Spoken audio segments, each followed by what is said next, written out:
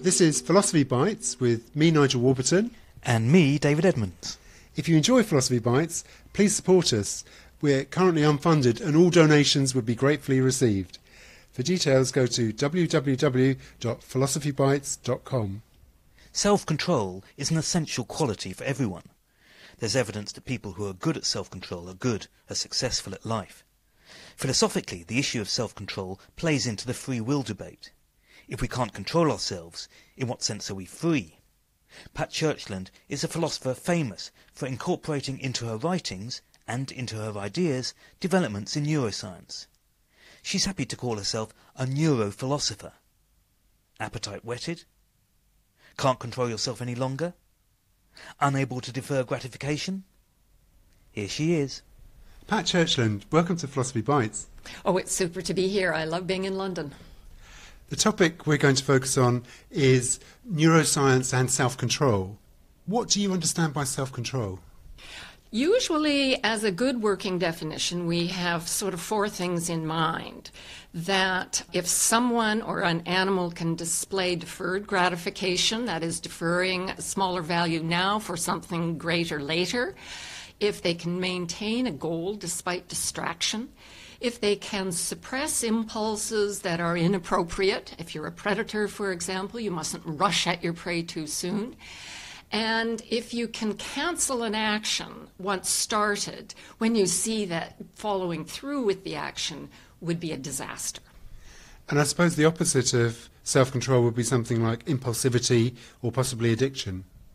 Yes, I think that addiction, which of course has been very closely studied, both in humans but particularly in the brains of rodents, addiction is an example where there are structural changes to the reinforcement learning system that actually change the behavior with respect to the drug in question. And so impulsivity will be shown there. But notice that even drug addicts can be very careful and organized when it comes to a particular goal, namely getting their drug. So this actually has prompted some neuroscientists to wonder whether some of these features of self-control are actually dissociable. You mentioned these four marks of self-control. Is it the same mechanism underlying all these, do you think? It kind of looks like not, which is sort of interesting because we tend to think of self-control or free will as a sort of single capacity disposition. And it does look like they can come apart. So, for example, Trevor Robbins, who studies both the behavior and the circuitry in rodents, has the following experiment. If you put in a food tower where the rat can come into the area, poke his nose on a button, he'll get a pellet. Put in a second food tower. If he goes to the second one instead of the first and pokes his nose on the button, he gets 5 pellets. Well, that's a good idea. But now what Trevor Robbins does in order to test for deferred gratification is he introduces a delay between when the rat nose pokes and when the pellet comes down. And the question was, can rats learn to do this? The answer is very interesting. Some rats will wait, and they will wait and wait, and other rats cannot. Now, a different kind of test is, can rats cancel an action they've started? So you have your food tube, the rat goes in and pokes his nose and gets a pellet. The rat is trained so that if he hears a tone, he stops. Then you can figure out how close can the rat get and still stop. And the answer is some rats can get really close. The nose is right up there, and some rats cannot. Now, are the rats that can cancel the same as the rats that can defer gratification? There's some overlap, but not entirely. So then what Robbins and his crew did was looked at the circuitry. And the circuitry is somewhat different, which I think is very interesting because it means that not all of these 4 markers are exactly the same disposition but differently expressed. They actually have different underlying circuitry. I find that amazingly interesting. It teaches us something we couldn't have known by introspection. You could introspect till the cows come home, and you wouldn't find out whether in your brain the circuitry for deferred gratification is the same or different from the circuitry for impulse control. You go, oh, it's not there.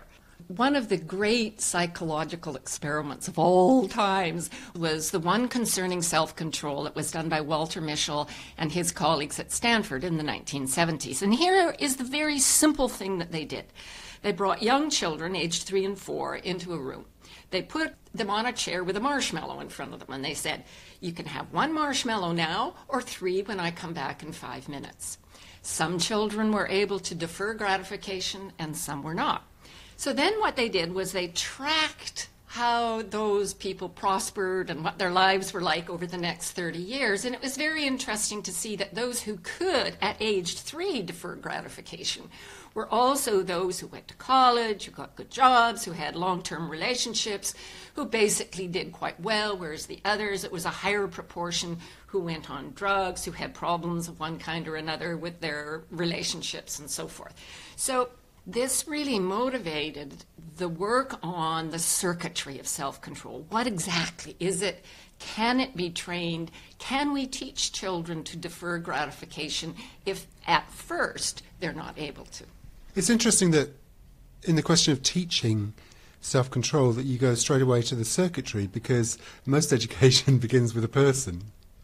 Most education does, but that's because we're reaching the circuitry by teaching the person. We reward the child when it's able to finish a job, when it stays focused on the job, when it would like to hit out and slug the other kid but manages to suppress the impulse. We reward that. And by rewarding the child in that way, what you're doing is modifying in a completely physical and structural way the underlying circuitry of the striatum and the nucleus accumbens. And ditto, of course, when you punish them. So he hauls off and he slugs the other kid and you say, all right, time out. He doesn't want to have a timeout. The reward circuitry is modified. Is it actually possible to teach self-control? The experiment you described identified different levels of self-control in different people and the consequences for their life chances. But do we have any evidence that education of some kind can modify people's ability in this area?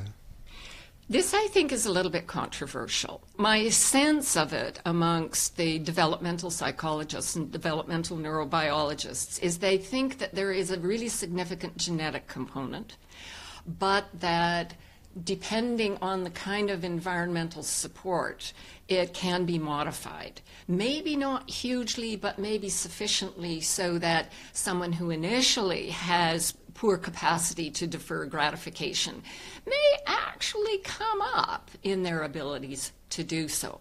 But fundamentally, we cannot answer that question very well at this point. Now, this is all really interesting psychology and neuroscience, but it's not obvious that the empirical discoveries here are part of philosophy. Now, why is this interesting to philosophers? Well, I tend to think of it in the following way. We, of course, are very interested in the notion of free will. And free will has to do with that capacity that allows us to make decisions such that we can be held responsible for those decisions. But notice then that that concept or that expression, free will, is really a mashup of two things. One is a descriptive component about whether you had the capacity, which I assume is a neurobiological capacity, to act in a controlled manner. And the other part of it is the social aspect. Should you be, under these conditions, held responsible? My feeling is that the second part we should, just for this discussion, put to the side. And that's something that's extremely important, and it needs to be talked about in the context of law and neuroscience and philosophy. But I'm really interested in what we can find out and what we know about the underlying circuitry. What's the difference between a brain that does have a capacity for self-control and one that does not? And when conditions change, what changes in the brain that allows someone to exercise impulse control or to fail to exercise it? For some people, the assumption that everything can be explained in terms of cause and effect, which is essentially what we're talking about with the neurocircuitry and the chemical transmitter substances and so on, it doesn't leave any room for free will, because free will is something beyond a merely causal explanation. Libertarians, at least, tend to think that any cause of my decision tends to vitiate the free willness of that decision. I tend to look at it in a different way. And in a sense, I'm very sympathetic to David Hume, who realized full well, in contradistinction to, say, Descartes, that there bloody well better be causes. There better be desires and beliefs and intentions and motives and background knowledge if my decision is to be free. As Hume knew, what we really want to be interested in are the differences between the causal circumstance such that I don't have control and the causal circumstance such that I do. And one of the things that we have learned from the addiction studies in neuroscience is what kinds of changes in the underlying circuitry make impulse control very difficult for addicts. I can imagine we discover that a room full of addicts have a huge range of different capacities for self-control. And then what follows from that? I know that some people find it easier than others to keep off the drugs, but what does that show me about free will?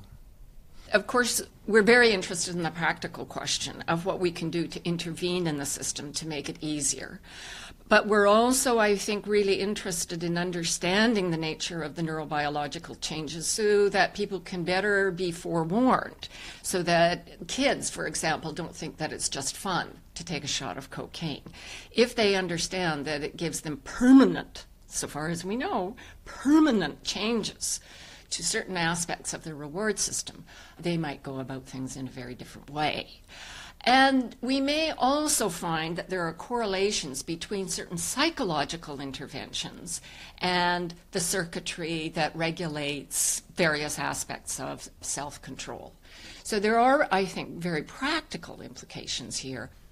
I was thinking you might have responded in terms of almost the myth of free will, that there are some philosophical approaches which assume that every person has extensive freedom of choice about how they act and what things they choose to pursue. And the neuroscience seems to point in a different direction. There's a whole range of capacities, and we don't all have this underlying ability to make decisions about our lives in important areas. Yes, I think that one of the things that has permeated philosophical discussions, especially those of the libertarians regarding free will, is a kind of romanticism. And quite honestly, you have to say at a certain point, when the facts are as they are, that as regards free will, once we're able to characterize what it is for a system to have good self-control, that's as good as it gets. Consider somebody who was an architect, who really liked the idea that up is up there and down is down there, and down is absolute. And then we say, well, look, down actually isn't absolute. Absolute depends on where the center of gravity is. And then he goes into shock and he said, but then there is no real downness. And we said, no. Downness is just relative. That's as good as it gets. And he said, no, it's not good enough for me. If downness isn't absolute, then I don't want any part of it. I can't build my buildings. And you want to say, wait, that's silly. And I think with regard to libertarian notions of free will, we kind of have to say, look, self-control is real, and dysfunction of self-control is real, and this is as good as it gets. And there's a big difference between the self-control of someone like Bernie Madoff, who ran his Ponzi scheme for 25 years, and someone who is delusional. So we have to take those differences into account. One of the things that strikes me about free will and self-control is that most of us delude ourselves about the extent of self-control. There's plenty of evidence in terms of situations and environments that affect us without us realizing it. There are all kinds of things about our neurochemistry which affect us without our realizing it. How important is this idea of the overestimation of self-control? That is actually a beautiful question because, of course, it has long been known that alcohol reduces self-control. And if you're a libertarian, you must wonder, how the heck does that happen? I've got this pure will. How can it be affected by alcohol? We know it's affected by other substances. It's affected by stress, by sleeplessness, by hunger, by all kinds of things. And so if you want to have an idea of the purity of the will as being separate from all of these causal conditions, you're in a bit of a bind, actually. This discussion we've been having is an example of the interface between neuroscience and philosophy, it seems to me, and what has come to be known as neurophilosophy. I wonder if you could say a little bit about neurophilosophy. Well, I think that the core of it really is illustrated by this example regarding self-control, but I think there are other examples involving morality and social functions, and also regarding consciousness and sense of self. The basic point being that mental functions are, so far as we can tell, functions of the physical brain. And not all aspects of our mental functions are revealed in introspection or in conceptual analysis. And that if we really want to understand them in a thoroughgoing way, we need to be able to take advantage of the discoveries in the neurosciences. And so when it comes to these kinds of questions about what self-control really is, it's very exciting to see that there are things that we could not have discovered by introspection. As neuroscience continues to make deeper and deeper discoveries about mental functions, we will indeed change many of our old ideas about what, say, consciousness is, or morality is, or knowledge is. What would you say to the objection that, look, it's not brains that exercise self-control, it's people that exercise self-control. People should be the unit of thought, not brains. Well, how am I going to do that exactly? When there is damage to a bit of circuitry, so that a person can no longer exercise adequate impulse control, I could say, so John can't exercise adequate impulse control, but at some point I really want to explain why. And the details of why have to do with the details of the circuitry. If people really object to that, then by all means they should take the longer phraseology and say it's John. Fine, do that, by all means. But many of us want to have a sort of abbreviated shorthand for getting on with the job. And when we do that, we want to say this part of the brain exercises self-control. That is, for example, the prefrontal cortex, whereas the visual cortex does not. And if you insist that I put that in terms of persons, I want to say, oh, yes, we don't quit being fussy. If you're right, some philosophers should be out of their armchairs and probably out of their jobs. Well, I certainly think that lots of philosophers should be out of their armchairs. If what you want to know are things about the nature of the mind, and if you think you can know what needs to be known simply by introspection and conceptual analysis and talking to other philosophers, I would bet serious money that you're wasting your time. Pat Churchland, thank you very much. Thank you very much. For more Philosophy Bites, go to www.philosophybites.com. You can also find details there of Philosophy Bites books and how to support us.